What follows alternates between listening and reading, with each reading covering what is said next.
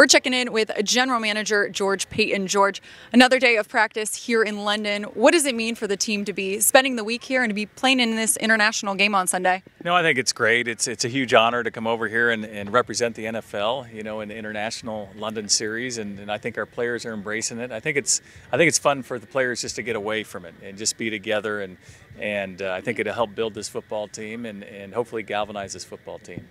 George's team has been in really close games. This defense is playing at an exceptional level. What does this team need to do to get over this hump here?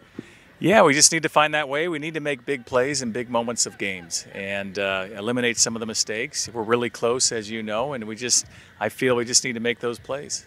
How important is it for this team to get momentum this weekend before you guys head into the bye week? No, I think it's big. We need to break through. We need to get a win. 4 straight losses isn't good enough, and nowhere better to do it than London. Well, George, I appreciate your time right, always. Thanks for chatting. Okay, thank you.